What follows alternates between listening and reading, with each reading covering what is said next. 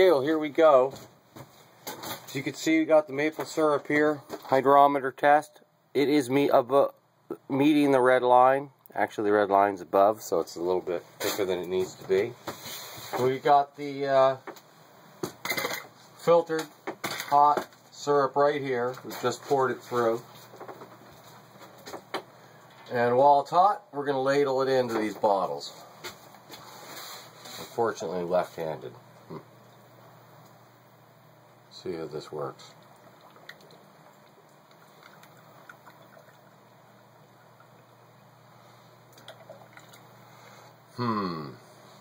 Well, let's move that. Boy, that's hot. Whew.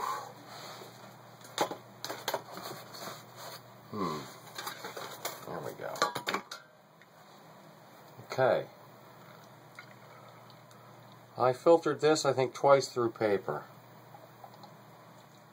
Well, filter paper. And right now it's boiling. Well, here we go. Okay. One bottle. Get our nice new little caps out here.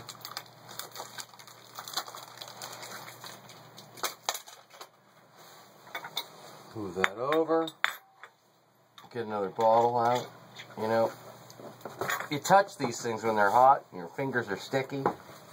God, you can never get the never get your prints off, barely.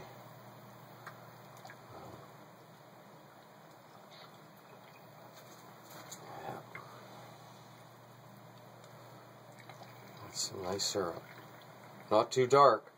The more you boil it, meaning the lower your sugar content is from whether it's your trees or whether you're letting your sap sit and deteriorate before you boil.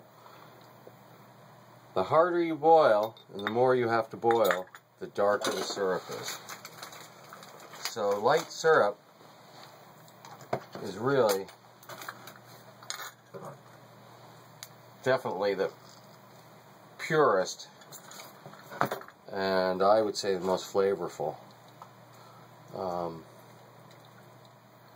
You know, you can find a lot of maple syrups that are really dark and they're rich and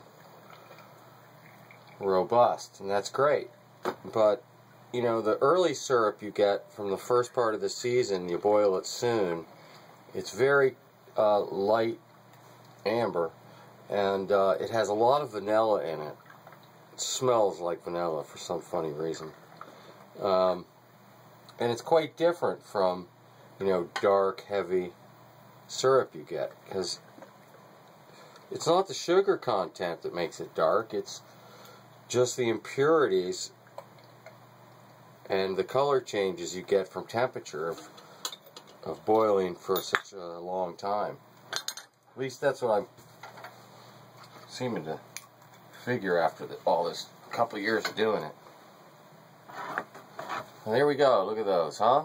Beautiful. Just beautiful. Right out of the forest. I've had people ask me, look at it and go, what do you put in to flavor it? Or what do you add? Do you add anything to it? Well, like, my God, you struggle to keep it as pure. Keep every little piece of bark and sap knitter and keep it so hot that while you bottle it that, you know, it burns you, just so that it's as pure a product as possible. So that's the answer, is no sir, there's nothing in it but what you get right out of the trees.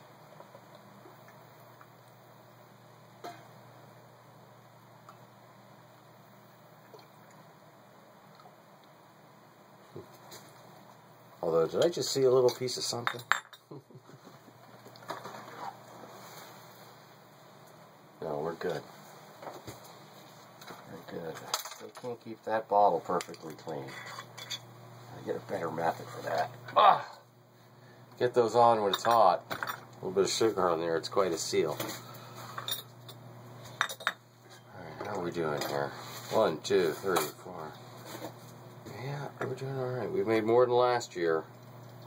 I think we made just about 2 gallons. And that was, it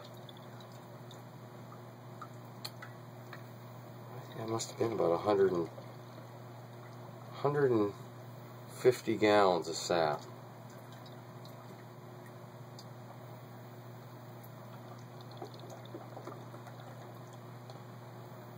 Oh gosh, that's great.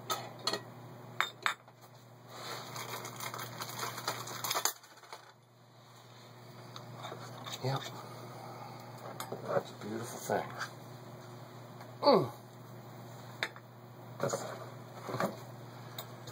That's really completion, you know, when you think about it. Finally getting it hot, sterile, and into the bottle.